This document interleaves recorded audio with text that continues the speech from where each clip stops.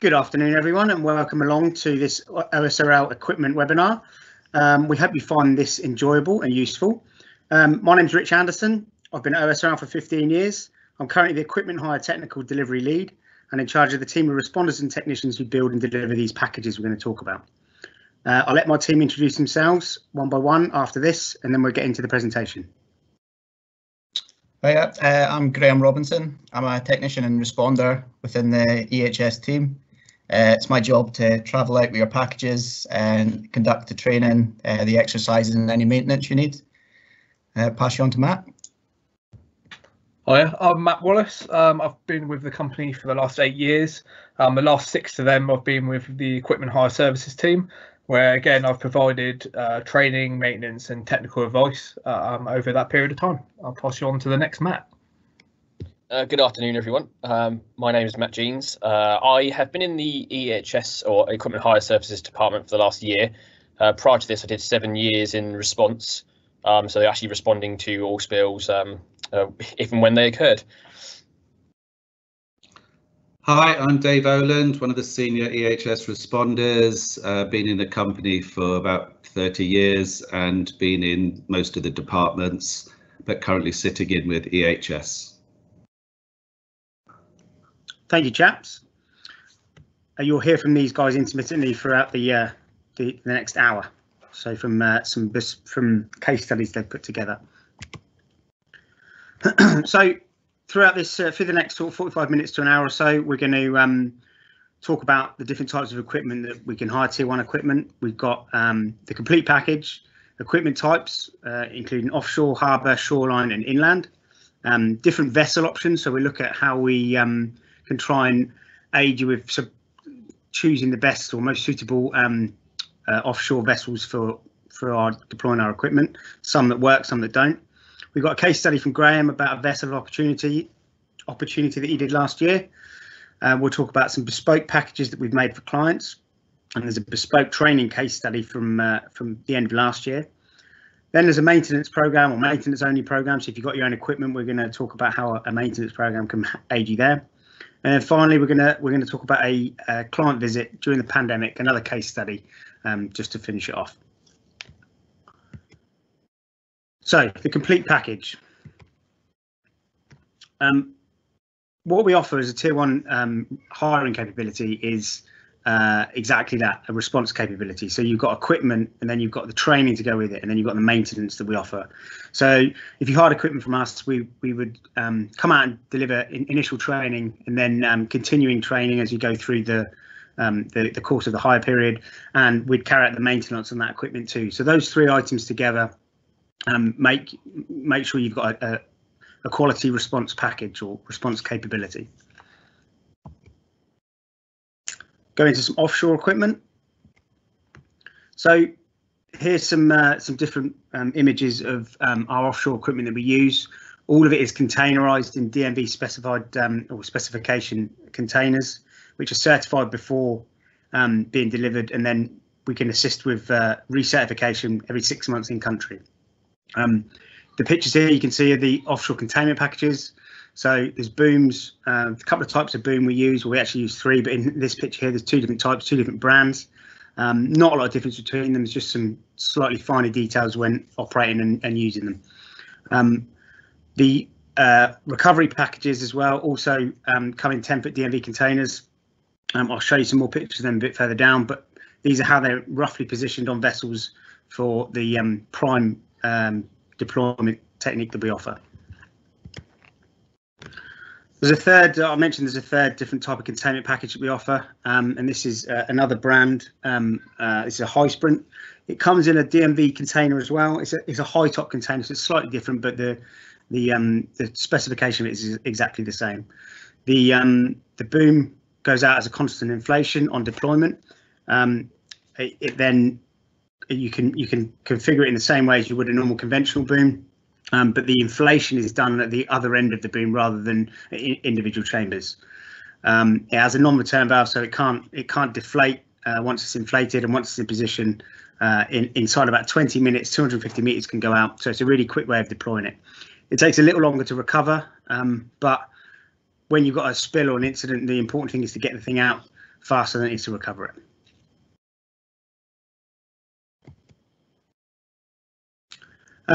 Just before we carry on, I meant to mention at the start of this presentation, if you've got any questions throughout, please pop them in the chat and we'll answer them at the end if we can. Thank you. So this offshore recovery package, or the recovery packages that we offer, there's two different types again, or two different brands. Essentially, they do exactly the same job. You've got some power pack, two different types of power packs with a skimmer each, with removable hose floats and a removable brush adapter. So you can have it as a weir option or as a brush adapter, depending on the product that you might be working with. Comes with all the ancillaries like hydraulic hoses, spares for minor repairs and running repairs, PPE, absorbent pads and booms and all that kind of stuff, the finer stuff. So it's a complete self-contained package, again, in DNV spec containers. Also sticking with offshore, but on the dispersant side of things, it's some really effective response strategy that a lot of our clients like to use if it's approved to use in that region. This is a 10-foot container again with 4 cubes of dispersant in. And this particular pumping system is an AFIDO system made by AOS Fernie. AFIDO is an acronym. It stands for AOS Fernie Even Dropout. And even dropout is the pattern that the dispersant sprays when it comes out of the AFIDO nozzle. It creates a nice big teardrop that you can angle and position to put over the spill. These can be attached to any vessel without exception. The only limitations you'd have is the limited space to put dispersant on, but the pump is very small and the nozzles can attach to pretty much any side or any bulwark. They do have their limitations. They're very affected by the wind. And obviously the limitation of getting dispersant on a really small vessel is going to be challenging. So you might not have the space or the weight allowance for it. So if you can put these onto a PSV or whatever you'd be operating with, there'd be a good option. But you'd want to try and get the AFIDO nozzles as low down as possible or as low angled as possible, so it's not affected by the wind.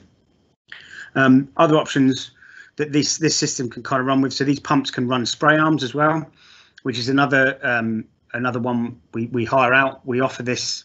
There's a couple of clients that much prefer this to AFIDO systems for the reasons I've stated. They don't like the fact they're affected by the wind, and if you're quite high up on a vessel, then they're not so effective either, because the droplets, by the time they reach the water's level, they may be dispersed far apart with the wind.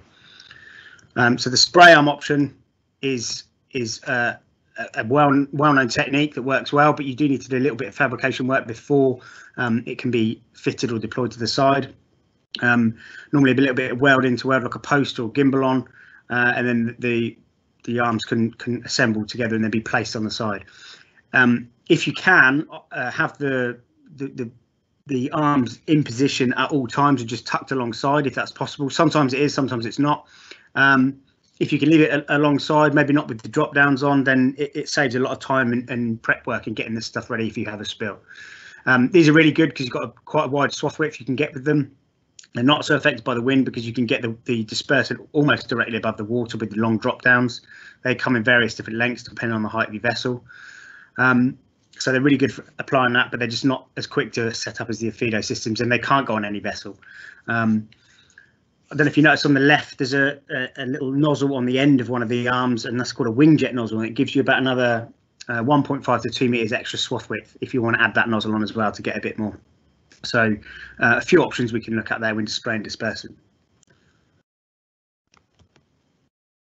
So vessel selection. So now I'm going to talk about, like I mentioned at the start, about the types of vessels that would be ideal and not so ideal for deploying our equipment from and positioning our equipment.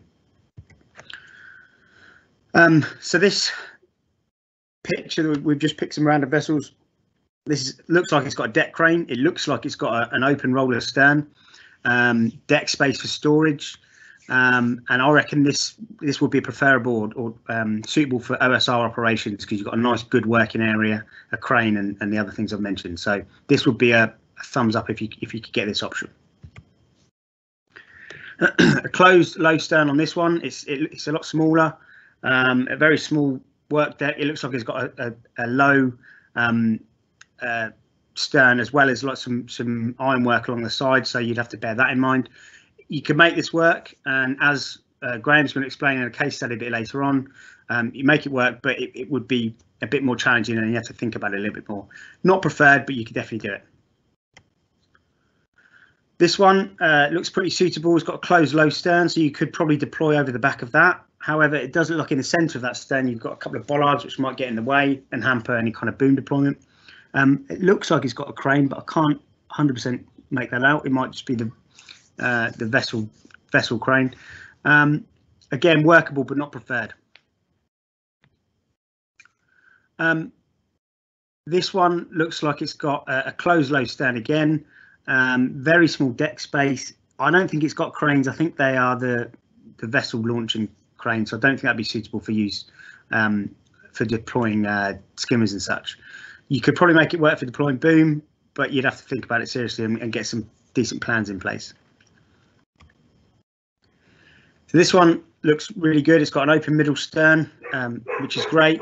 Good sized deck space, although on that picture there it's got it looks like the deck's full of containers and stuff like that. This will be very suitable for OSO operations, providing that was all cleared and you've got the stuff you need in place.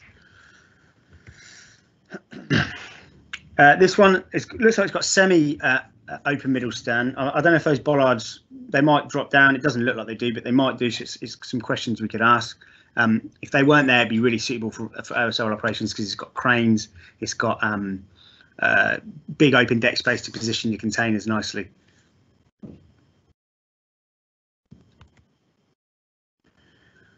This one has got a closed high stern by the looks of it. I can't see the exact height, but it looks pretty high. It's got a small clear deck space. So although it looks like it might be suitable for putting containers on, it wouldn't be very suitable for deploying from.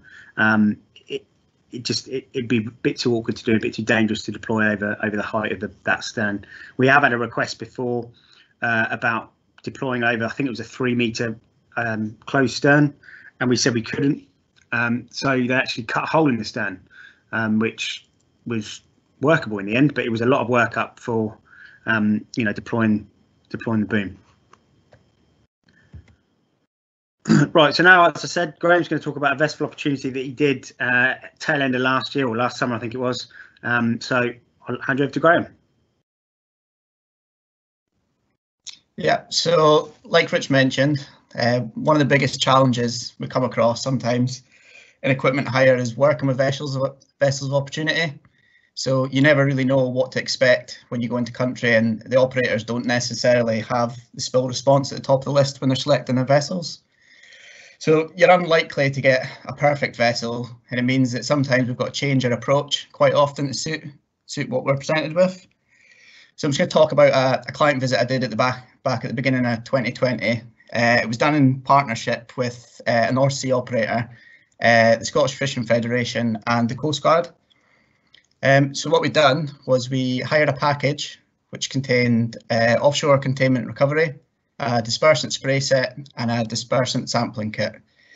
And basically the aim of the exercise was to make sure that to make use of the resources available in the UK and prove that fishing vessels could be safely and successfully deploy the oil spill equipment if called upon. So fishing boats are already used quite regularly as guard vessels in the North Sea. So it sort of makes sense to train the crews up in spill response, and then that resource is there and available if it's ever needed. So arrived in Fraserburgh on the morning of the exercise to meet the two fishing vessels, and straight away you could see that there was going to be a few challenges to overcome. That's the two vessels in the picture there. So as you can see from Rich's slides, not exactly the most ideal vessels for a spill response. So the deployment vessel at the bottom, which is the one that puts the boom in the water, it had a really limited deck space. So the deck is actually enclosed at the stern and had a small opening out to water. So you had really poor visibility, you didn't have as much space to store the equipment, and you had a real problem in loading the equipment on. There's also quite a high drop off into the water, which made it even more challenging, especially in the recovery. So we had to make a few changes before we went out to do the exercise. So instead of loading the boom reel onto the vessel, what we actually did was carry out a reel-to-reel transfer. So we took the boom from our reel and put it straight onto the fishing vessel's reel that they would normally shoot their nets from. So obviously straight away we saved space, and they had that sort of familiarity with their own equipment and sort of felt more comfortable with deploying. Normally we'd load an air fan onto the vessel, but because of the weight of it, we couldn't safely transfer it through the window at the back.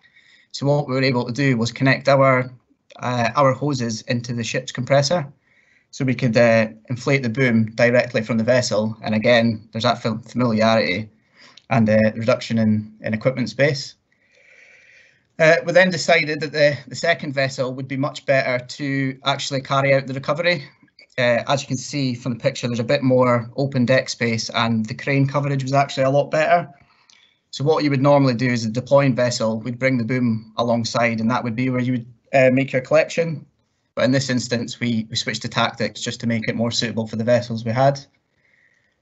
So once we had all the equipment loaded and the plan in place, everyone had a safety brief to make sure everyone was happy. Obviously, the fishermen hadn't deployed this sort of equipment before, so we wanted to make sure that everyone was going to be safe and happy with what they were doing.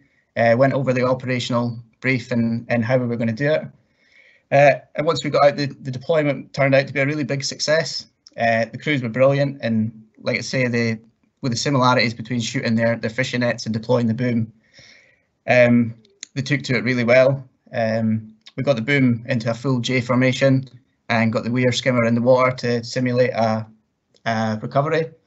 And then we set up the Afido spray nozzles at either side and simulated a spraying operation as well. So everyone played their part in making it safe, and it ran really smoothly. The teamwork and communication was brilliant despite the challenges. Do you want to pop on the next slide? And yeah, I think it showed that we can work under difficult circumstances, and we can work with you to create a bespoke package to suit your needs.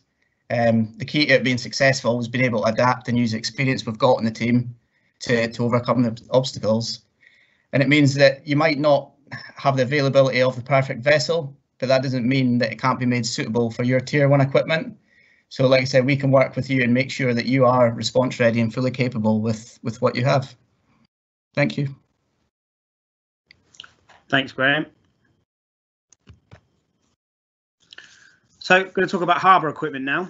It's another type of package that we've developed over the years. Again, it containerized to kind of uniform with the rest of our packages. So we used to a while ago put the fence boom in loose in 25-metre sections, but we found that it wasn't very efficient to deploy. So we developed a twin reel that we can get 75 metres of boom on each reel, so 150 in total. It's a manual reel, but it's really easy to deploy and recover with a couple of people.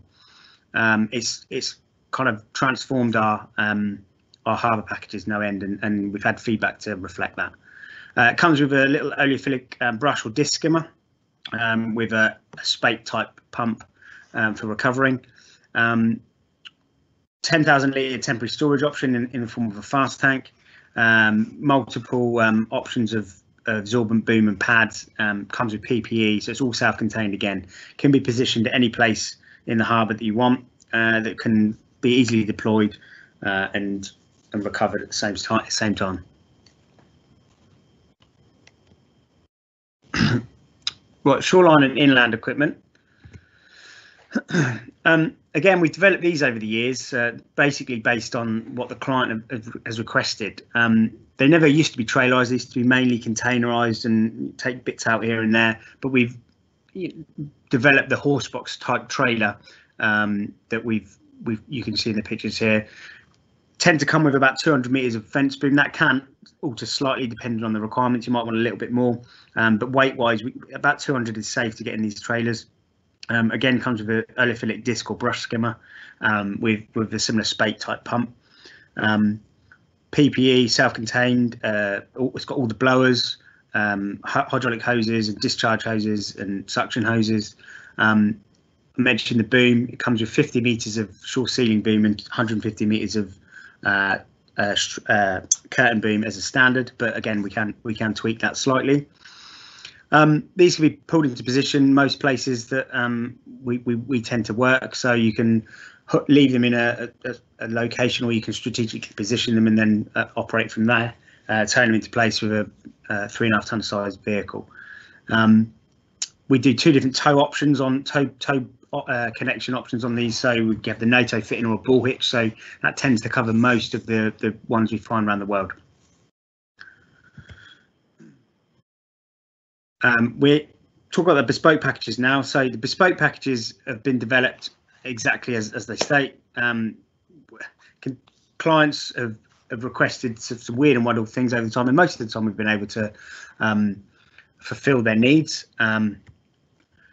The first one we developed about 5 or 6 years ago. This was the command trailer. We'd not done one before. We'd had a few comms here and there, comms equipment here and there, but we kind of put it together in a trailer with a temporary shelter, which is deployed really quickly. It doesn't have poles. It has high pressure inflation hoses, so that holds the structure up. It can be heated or cooled, so it can be used in most climates or varying wide temperature ranges. Again, in the trailer, you can position it wherever you like. You can keep it in a central location and then mobilise it to where you need it. It comes with any kind of VHF equipment you could think of, gas monitors. We've done it with BGANs before, and mobile command equipment like that. Extension leads, all sorts of power. There's a generator in there, so you are all self-contained. Also comes with a little decon bund as well, so if you want to put to keep it clean, so you can wash, before your zonal area. So that we've tried to think of everything, but again, because it's bespoke, you can add whatever within reason you like that can fit in the trailer. We've also done bespoke vehicles for some clients. Some have wanted these little ATV, UTV type things for accessing harder to reach areas with normal vehicles. So it can be towed on this trailer, or you can also tow that trailer if you want to use that UTV as a small tow vehicle to carry some light equipment to different locations, get it on beaches and such that vehicles couldn't. The little vessels, the ribs and stuff we provide as well, are also really handy for deploying shallow waters and accessing creeks and bays that might not be accessible by land. We've done some bespoke harbour packages. This was a really good one we did. So the client wanted 300 metres of fence boom twice, so we wanted 2 lots of this, or they wanted 2 lots of this. Again, so we got these bespoke reels made up that are slightly bigger than the ones you see in the 10-foot containers, because the boom is slightly bigger. It's 900 mil instead of 750 in height on the draft. So we've got these made up for fast deployment in a harbour. Again, you can position them strategically around this harbour, the harbour that we had worked for. Deploy as much or as little of that boom as you want. Self-contained, again, it's got all the stuff you need to run a harbour operation, all the rope, running moorings, tripping buoys, anchors and such. So yeah, a good package that we're pretty proud of. These are some containerized shoreline packages. So there's a particular client that wanted 500 meters of fence boom per package, which just wouldn't fit in a trailer. You wouldn't get the weight limitations to cover that in a trailer that you could tow behind a normal vehicle. So we had to think a little bit about how we could do this. And we got 4 20-foot containers, and we kitted them out all exactly the same. So they got 4 temporary storage tanks of 10,000 litres each. They've got 3 blowers for blowing up the sections of boom, the 500 sections of boom, or 500 metres worth of boom they've got in. They've got a small oleophilic brush and disc skimmer with spate type pump as well. Multiple anchors to couple that with. We put a little workbench in there for doing minor running repairs with a little vice on it. It's got PPE, different PPE per container. You can see we colour coded the boxes to try and, if they were close together, you'd know which box went to which container. And we put a little sack truck in there for manual handling to move the boom about and just make it a little bit easier for getting it around beaches in different locations. So another good package. Also came with a lot of absorbent boom. Really pleased with that and how we managed to fulfill the client's needs in quite a lot of boom. It's more than we normally get asked for in 2,000 metres worth of boom. So it was a good one to do. We provide tracking buoys, which do exactly what they say they do. We've provided them quite a few times to different clients all over the place. We do sampling, oil sampling test kits, so you can take samples of oil of the spilt product. If you're questioning whether it's actually your product or not, you can take a sample and get it sent away for analysis. We also do dispersant efficacy testing, which is to test if you've got your own stockpile of dispersant, is to test whether if it's been in there for 10, 15, 20 years, which some clients it has, it's never been used. They've asked, is it still going to be efficient and effective? And we can take samples of that and we can send it away for analysis and get that checked for you. And a lot of the clients that have stored it correctly in the right temperatures, it's not too hot, not too cold. We've had dispersant that's been 20 years old that is dropped to 88% effectiveness. So it's worth doing, worth checking. We also do effectiveness kits. So this is will dispersant work with the particular product you've got. So we provide a Pelicase type kit like the ones you can see here, but these have got little files of different types of dispersant in, so you can take a sample of the product that's been spilt, put it in a bottle with some of the dispersant and do a shake test and see if it actually works, and then make a decision, providing it's approved, to use the most effective dispersant in that region or on that oil. So I'm going to hand you over now to Matt and Matt, who are going to talk about some bespoke training they did tail end of last year again. Okay, good afternoon, everyone. If you just move to the next slide. So typically, obviously, we would be travelling to your sites to conduct equipment maintenance and training on average, probably 6 to 12 monthly basis. And obviously, in that time, we can provide the maintenance on the equipment that's on hire. We can provide training and familiarisation for the operators that would be using the equipment, and certain levels of exercises as well with the vessel crews or with the shoreline crews or your response staff.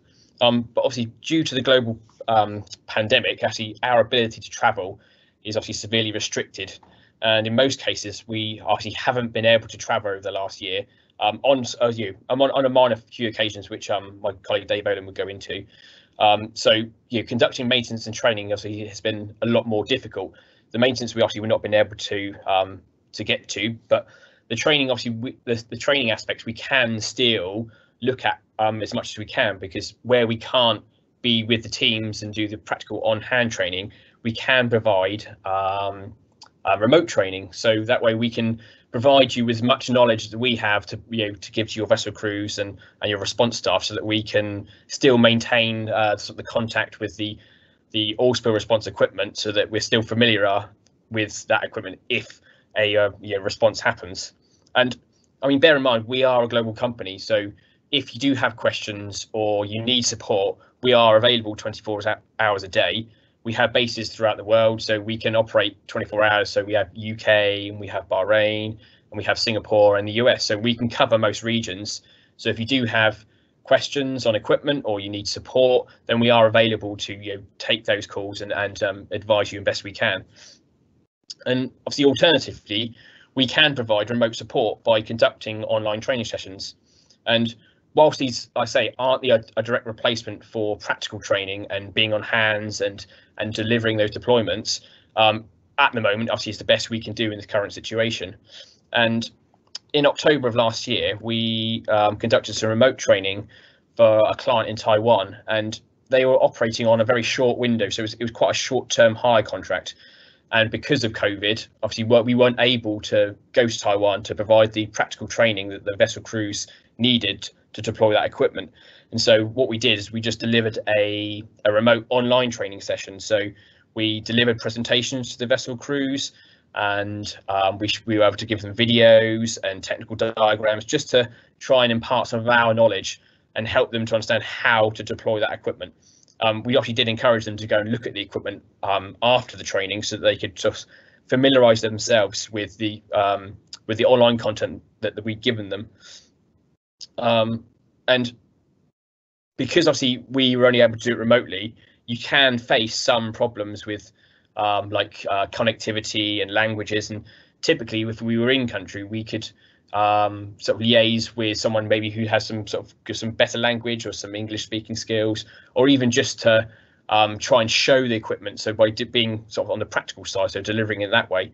But obviously, because of COVID, obviously we did these remote training sessions, and obviously, they were fairly successful, and the crews are very happy. But obviously, whilst we can't travel at the moment, we can provide this training remotely. So if you do need support, whether it be equipment or maintenance or any other aspect, we can provide the training that you need, so that we can try and continue with that that familiarity with your equipment that you've got on hire.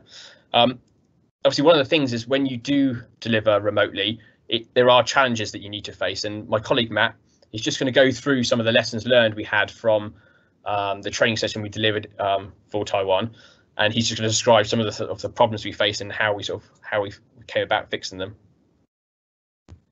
Brilliant, thanks, Matt. Yeah, after every client visit, we always review the training, the maintenance, see if there's things we can do better, or things that didn't go quite to plan, or things that worked really well. So I'll just go through some of the ones we discovered on our remote training this time. So obviously we're not seeing the working areas like Rich discussed earlier with the vessels or the side of a harbour, but I feel we overcome this with the help of the client. We use things like photos, Google Images, we use deck plans, and we worked well with the client to discuss where the best places for them to put the containers were, and it worked out really well. They showed us afterwards where they were, and it ran really smoothly. So I think as long as we have good communication between us and the client, everything's fine. Obviously, technology, we all have issues no matter where in the world we are, things like bandwidth issues. A bit of planning went into this one to make sure that the crew were in an area where they all had decent bandwidth, and it worked well. But something we need to look on afterwards was what happens if it doesn't work so well. So we looked at maybe if the videos weren't streaming properly, we could send them before the training, or send them in a slide package afterwards, so they could review certain aspects of the training themselves. In being not able to interact face to face also has its challenges. Obviously, as Matt discussed before, language barriers. So we can work with the translator in country if we can have one. Doing it remotely made it slightly more difficult to make sure if the information is being understood. But during the training session, we had plenty of questions. It seemed to have really gone well with the crew we were training, and they really got involved, which was great to see.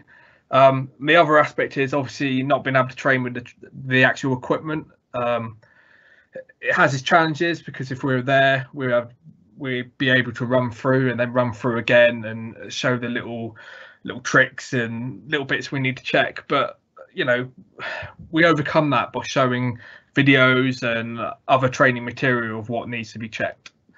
The flexibility of online training was a bit of an eye-opener for us, because we realised that we could be a lot more flexible with the client. So if times change due to operational needs, we were able to work around that and change our timings of when we were going to conduct the training.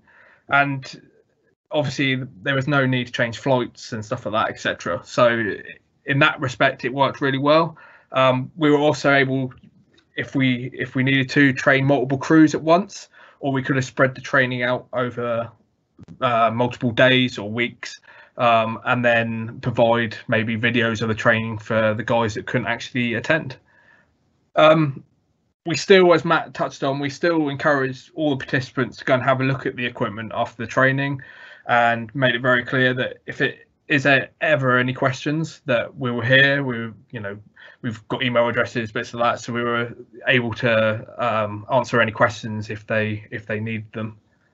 In conclusion, obviously nothing beats training face to face, but this is a great alternative tool for maybe filling in with familiarization training, or if a crew was missed during our visits, this would be a great tool to pick up on them missed areas. So that's it. I'll hand back over to Rich. Thank you very much. Thanks, chaps. Much appreciated. So I'm going to talk a little bit now about the maintenance only program. So if you've got your own equipment in country, it might be it might have been there a while. It might not have been deployed very regularly. It might have been not maintained for a number of years. So you might have some concerns about if it was needed to get it up to speed. So what we can do is we can come out and do some sort of audit. Well, when travel permits, do an audit on the equipment. Report back and then carry out some maintenance to make sure it's up to speed, and also couple that with some training. And this goes back to that triangle I was talking about earlier. So having the equipment, whether it be yours or ours, maintenance and training together, it gives you that response capability. Take one of those away and that response capability is kind of compromised. So it's really important how that we conduct this and you keep those three elements together. So on a maintenance program, roughly, I mean, it's not exact, but I mean, we do something like this on a weekly basis. You'd kind of do like a security check of the equipment, make sure it's accessible and it's there. Briefly inspect the equipment and the storage area, make sure there's nothing blocking it. So if you did need it in an emergency, you could get to it. We've had a lot of occasions where clients have had their own equipment and have been back of a warehouse and they can't access it. It's taken a couple of hours to get to it by moving stuff with a forklift and stuff. So if you can keep it in an area which is accessible at all times, it makes a big difference. On a monthly, you do a visual check and a run up, check your oils before you run it, but do a run up of the equipment individually, report back any issues, don't just ignore them. Quarterly, you do a total inventory check, run all engines and connect the equipment as a system to make sure it works, because that's another problem. The power pack may start, but the hydraulic hoses may be damaged and you may not be able to run a skimmer or something like that. So if you run it as a system, you know that it's actually working. And again, report any issues back and rectify them as needed. Annually, check or change fuel, oil and filters if required. And the reason I say if required is we, a few years ago, went through a little bit of a change in how we changed our oils out. So we were doing them every 24 months regardless of their condition, but we bought a little testing kit to test the quality of the oil, and environmentally it saved us a lot, and so did it did in the pocket as well, because we weren't spending as much money on wasting oil that hadn't been used or changing oil that hadn't been used. So it was quite a worthwhile exercise doing that. And also obviously run that up as all equipment as a full deployment, and you can couple this with some training. Like the guys have mentioned, we try to come out every 6 months to do training and maintenance visits when we can. But obviously at the moment it's been a bit challenging. Dave Olin now is going to talk a little bit about a trip he did during the pandemic. So over to you, Dave. Thanks, Rich. Okay, so good afternoon. Back in September last year, during COVID, OSRL was requested to carry out some oil spill Tier 1 training and some oil spill contingency plan desktop training in Suriname in South America. We'd already shipped out 7 containers to Suriname 3 or 4 months previous, so it was already there. Graham and I were asked to go out, and really we wanted to try and prove 2 things. 1, that we could actually respond, and 2, prove that we were actually willing to travel during the pandemic. So obviously lots of forms to complete to get visas, rig entry, prove COVID, complete our 48-hour COVID test, and then flew out on a flight to Suriname. And I'd just like to thank all those in the various departments at OSRL and the host company actually for making the trip possible. So we spent good 8 days quarantined in Paramaribo before flying out to the rig and then transferring across to the supply boats. At this stage, we had to both provide 2 clear swabs before they'd allow us on board the rig for obvious reasons. So fortunately, we were now isolated and on the rig, so we could concentrate on checking and testing all the equipment, conducting theoretical training to the crews, and also deploying the equipment into the sea including the spray gear with the Affido nozzles. I think you can see that all on the slides. After about 6 days on the same vessel, we transferred back to the rig and then back across to another vessel to repeat the same amount of training. So both crews were now fully trained. And finally, 10 days later, flew back to Parbo. The final assignment was to conduct some theoretical training on the contingency plan with the shore-based management team. This then ensured that both seaside and shoreside were now all trained and ready for their drilling project. And finally, 3 weeks later, we could fly home and start our quarantine period again as the UK went back into its second lockdown. So main lessons learned really was to prove that trips to clients' premises is possible and only if it's allowed, but much more planning is obviously needed than before. And obviously to factor in more time for training, because obviously practical exercises are taking that much longer. Thanks a lot. Thanks, Dave. And that pretty much concludes the webinar. I'll come out of this screen in a minute and see if there's any questions in the chat. We've got our email addresses for contact out there if you want to ask us any questions out of this webinar. But yeah, other than that, thank you very much for listening, and I'll go to the chat.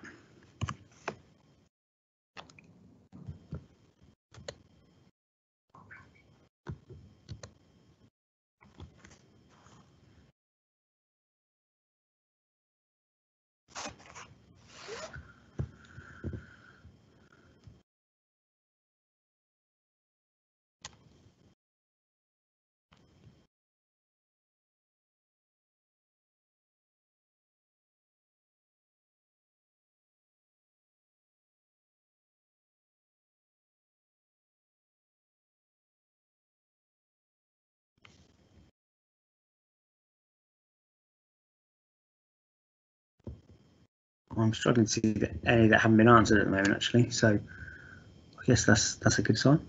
We do have one that I caught here. Where is your base in Africa for bespoke equipment? Someone's asking. Okay. Well, we don't have a base as such in Africa.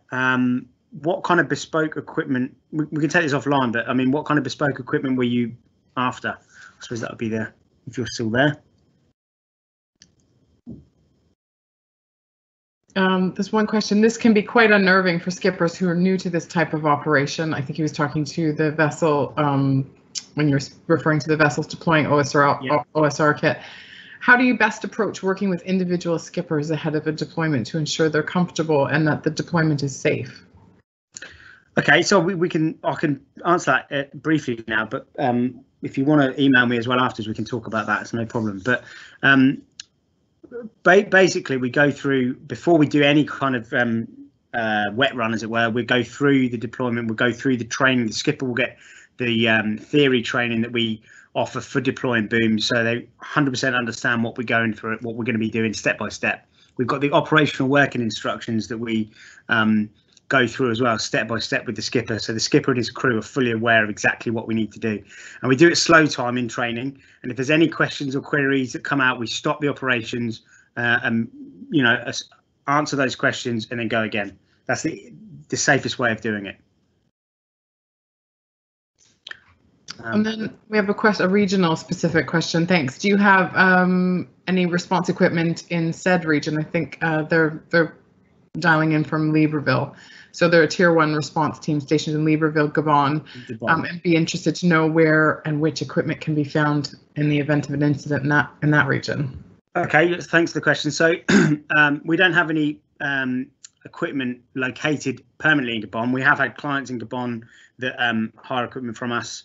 I know there's some response equipment by some of the operators in Libreville and Port-Gentil as well, but we don't actually store any there, so it would come from the UK.